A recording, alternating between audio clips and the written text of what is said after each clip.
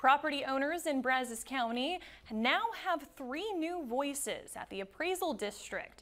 Those newly elected roles were created by law and officially joined the district this morning. Julia Lewis breaks down what this means for Brazos County. Thursday morning, 2 of the 3 new elected members of the Appraisal District's Board of Directors were sworn in. Jane Sherman and Rafael Pena now help manage the district's hires in a bid for more accountability. 3 more members, elected members, that represent the community on the board to make sure that the appraisals of properties are fair and equitable for everyone.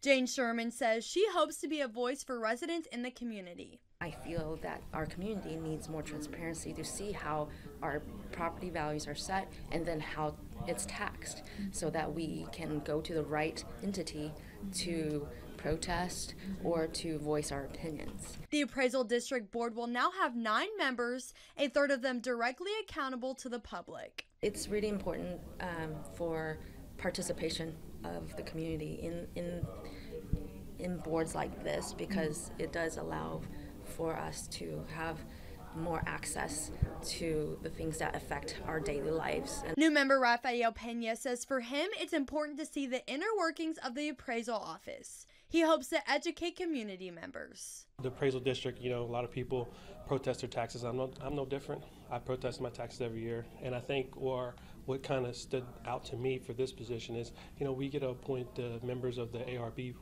board review, and the county gets to present their case, and I think there's a healthy medium that happens between that board. In BRYAN, Julia Lewis, News 3.